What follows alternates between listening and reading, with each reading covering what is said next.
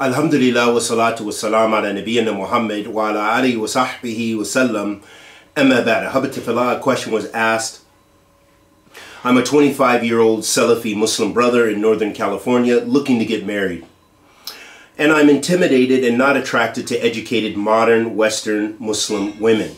I'm only attracted to simple, more conservative, hijab-wearing religious Muslims, kind of like in between a housewife and someone who holds a normal office job, but not someone who's like a doctor, engineer, or dentist or something.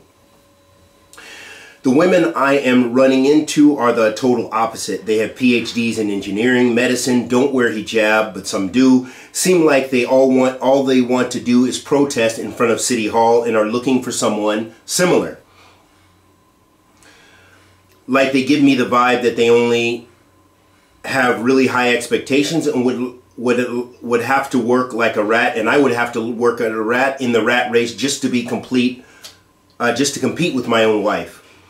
I am a simple guy despite having grown up in the West, and I tend to be more conservative myself. I don't like the modernist feminist vibe I get from the bulk of women I am running into here in the US, and it really is putting me off and is not attractive. However, I can't seem to find the more modest conservative women that just want to get married fi sabilillah rather than cash in on a high-earning husband who will keep working his cubicle job until 65 and drop dead in the office. I've thought of resolving the issue by going back home to my parents' native country to get married, which is an Arab country, but I'm afraid I will just end up getting used for my visa, passport, and the girl will split, which happens a lot, so I have decided to play it safe by looking here in the USA. Also, the girls back home are much harder for me to read and assess. They may come off as religious, etc., but they can be completely crazy when they arrive in the West. I've seen this happen.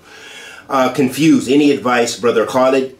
Should I just plunge and accept a non-hijab or hijab-wearing feminist who has a degree in medicine, engineering, and wants to keep buying a bigger house every 2 years? I don't mean to generalize Muslim women in the US and paint them all with the same brush, but I'd say 90% of the ones I've run into seem to be like that. It has gotten so bad I'm even thinking about driving down to LA and going to Brother Farid Abdullah's masjid in LA, Masjid al-Mu'min, and seeing if they can find me a non-feminist, ideally Salafi wife who is seeking a husband, Jazakallah khairan. Or should I put off marriage altogether until I'm 30 or something? First of all, may Allah subhanahu wa ta'ala make all of our affairs easy and good. Ameen, Ya Rabbil Alameen.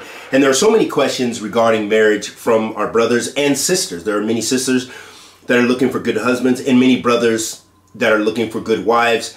But unfortunately, it's not always easy to make the connections between the two. This is a very long issue, but I think we can look at it and sum it up in a few ways. For one, that it's difficult to find a suitable spouse that fits your criterion, as many of the women that you are meeting and having sit-downs with or what have you tend to be very highly educated and more concerned about this life and worldly things, being very materialistic and wanting to be outside of the home. And really, it sounds in general probably not Salafi in their orientation. And the second option you have is to go back to your home country. And again, you don't have that connection on the ground to be able to do that with and find a suitable sister. So this also is a challenge because, as we know that from many, unfortunately, many countries, that what happens sometimes is that brothers marry sisters from overseas, and especially particular countries which we'll not name as not to insult our sisters and brothers from those particular countries.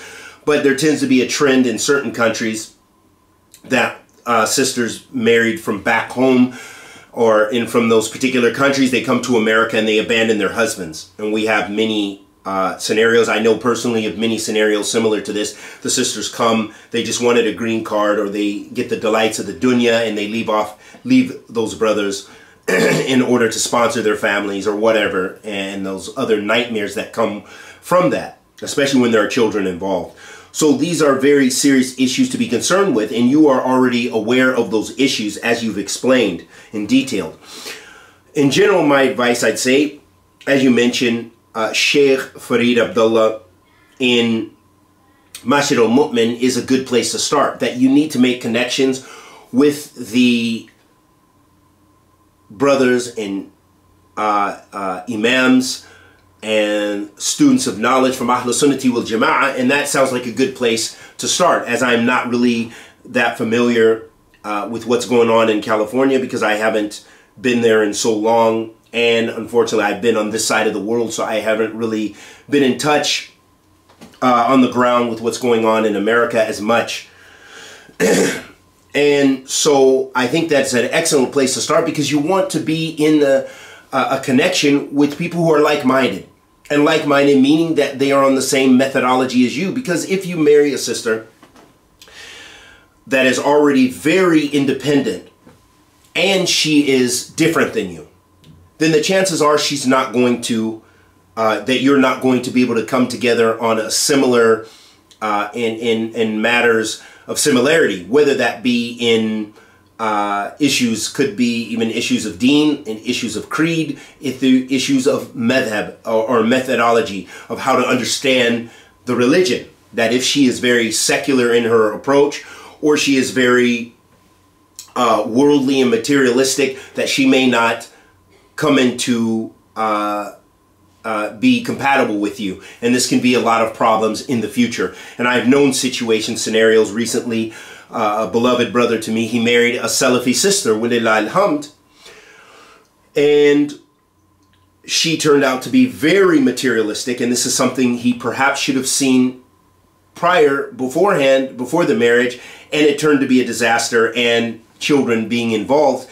And this because of not checking ahead of time and understanding the importance of finding that compatibility. So I think it's very important for a young man and a young woman, or an old man or an old woman, anyone who is getting into, who's going to marry, that they should be very clear about what they're looking for and the goals that they're trying to achieve. And likewise, to see where their partner is. If their partner is a yes person, yeah, this can also be a red flag as well. So just to be aware of that you need to find someone who is evenly compatible. Do not forget that, as the ulama mentioned, at-tawakkul, i'timad ala Allah wa fi'l asbab, that relying on Allah subhanahu wa ta'ala is making effort and then putting your trust solely with Allah. So don't forget Allah subhanahu wa ta'ala in this whole process. That you may be asking for advice from your brother, and hopefully I can give beneficial advice, but don't forget to ask Allah subhanahu wa ta'ala nahar wa layl, in the day and in the night, going back to Allah, because that's where it's going to come from. That's where the best result, that is where the result will come from Allah Azza wa Jal. And that is where the assistance and the refuge and the support comes from. If you seek help, seek it from Allah subhanahu wa ta'ala. So it's going to come from Allah Azza wa Jal. So do not forget, first and foremost, to seek refuge and seek support and isti'ana with Allah subhanahu wa ta'ala.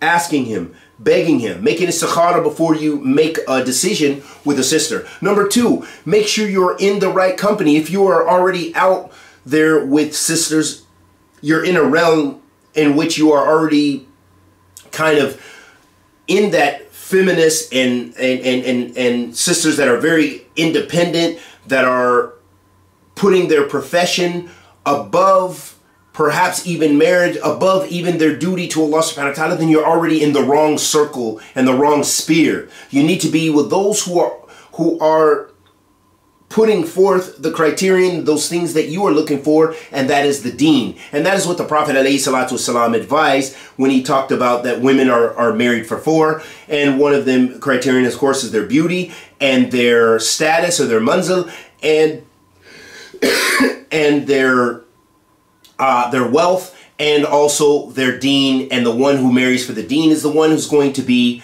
the most satisfied and is going to have the best result. So it's very important to look for that criterion of religion, not meaning you compromise the other things. That if you need someone, she needs to be someone on your professional level. If that's important to you, then there's no reason to compromise that as well. That you're looking for her with good deen, but you also want her to have, you know, maybe a certain level. Maybe you want her to be college educated because you are a highly educated person. There's nothing wrong with that.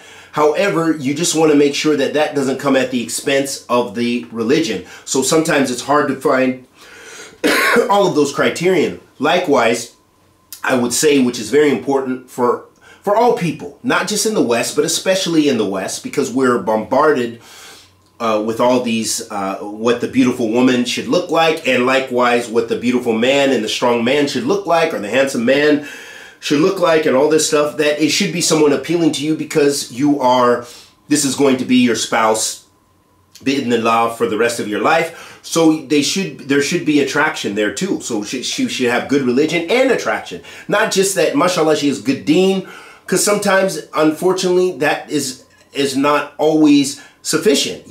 She may have good religion, she may pray, and she may be on the sunnah bi'idhnillah, but you're just plain and simple not attractive. That's not going to, a lot of times, unfortunately, last in the long term. You need a variety of characteristics, and I think you have to, as an individual, look at that and determine what are those things that are important to you. If you're an extremely physical person, you're an extremely affectionate person, you're an extremely person who likes the beauty and so on and so forth, then that's got to be in your criterion, because eventually that can be a problem for you. So you need to have that balance of what you're looking for and not to compromise. So I hope that in general is helping. And I don't advise settling because you don't want to, especially if this is your first marriage, you don't want to just marry. You're a young man and you marry a sister and then you have a child and then it's a disaster and it falls apart immediately.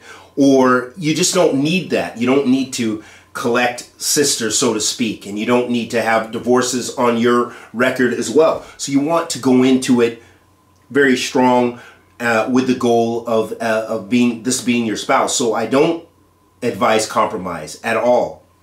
And there's nothing wrong with if that is necessary for you to go home and go overseas. You're just going to have to really check and look at the signs as best as you can, because you never know what that person is looking for. It's never an easy process, mostly. And again, we ask Allah the Almighty to give you that which is good for you and that which is best for you and that which will be pleasing for you. Ameen. And that if you are not in a rush, then take your time being active. Meaning, not to just sit and wait till you're 30, but rather get out there and start looking at the various avenues, and I guess having sit downs and so on and so forth. Be active in seeking, but not active in compromising. Wa sallallahu wa sallam ala nabiyyina Muhammad.